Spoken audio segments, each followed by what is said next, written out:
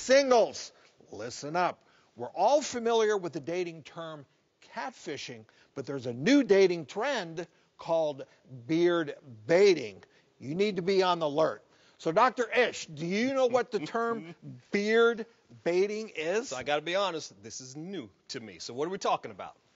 Well, we're talking about a guy growing a beard, a full beard, to conceal some traits, facial features that he doesn't like. So it could be a weak chin, a weak jawline, fatty cheeks, acne scars, extra fat in the neck. Yeah. All of those things are hidden in a beard.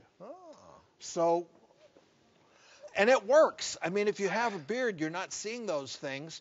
You know, they're putting the term, they're calling it the push-out bra for men. I got one word when I think about that. Finally. Finally something for guys. What's fair is fair. Right? Because women have so much. They've got the heels. They got the makeup, the love hair the heels. stuff you can do. Love the heels. They got the lashes. And what do we have as guys? We got jeans and a nice shirt. That's not fair. That's it. But, you know, if you have facial features that you don't like, I mean, why not present your best self? You want to close the deal. Absolutely. You want to close it, and you don't have a lot of time. Because studies show women know if they're attracted to you within the first 3 seconds. Doesn't take long. So, you know, at some point, they're going to find out exactly what your facial features look like. I don't know if you have to share that immediately. But, I mean, as a plastic surgeon, I do have to add in that if there are facial features that you don't like, easily changed. Yeah. I'd come in and I'd go for the Schwarzenegger package. Give me that one. Give me that whole thing. Well, and don't think he hasn't had a little tweakage. I mean, Arnold, we don't want to throw you under the... But Arnold, we know what you've been up to. And feel good about it, right? We've all got those things we want to change or we want to tweak. It's not saying that we hate it about ourselves, but why not? It's there and go for it. And it can be done safely. In the meantime, the beard is a good look. It's a great look. I never got into it. It's a great look. I wish I could grow one. I just can't. You're still waiting for puberty. Still waiting for it to kick in. All right, we're moving on. We've got another fishing expedition. It's called Hatfishing. And that's another dating term trending where bald men are trying to conceal their baldness by wearing a hat on their dating app profiles. Uh-oh. I don't know anything about that, Doc. You owned it, though. Ish, I mean, was there a time where you tried to... Now, listen.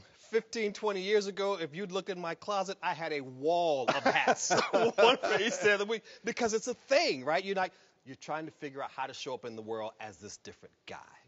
But as you can own it and you can slide into it and claim it, there's a lot of sexy bald guys out there, right? Think about it. We got The Rock. We have The Rock, Jason Statham. Right? Ish Major. There we go. At the top of the list. But, you know, it's interesting. You really do need to own it. You've got to own it. And, you know, as far as a dating app, I think it's a little weird to wear a hat. Yeah. I'm not sure if that's the way you want to proceed. I guess there's stats out there that show that 40% of women in one study say they'd stop seeing somebody if they found out that they were covering something up with a hat. I think that's a little severe. Well, it's severe, but women always find out, right? They always know, and they follow that sixth sense. They know when something's a little up. So if you got a guy, unless he's just kind of like a frat guy and that's his thing, why are you wearing that hat? But you got to think about, okay, so what do I want on this dating app? Do I want to be seen or I really want to be accepted? So if I want to be accepted, I'm going to do the beard, I'm going to do the hat, because I want you to like me, and I'm going to do those things that help you like me. But if I just want to be seen, I'm just going to put it all out there for you, and then I'm going to let you decide. Because we're not looking for everybody to love us. We're just looking for the one. Looking for love. Oh, yeah.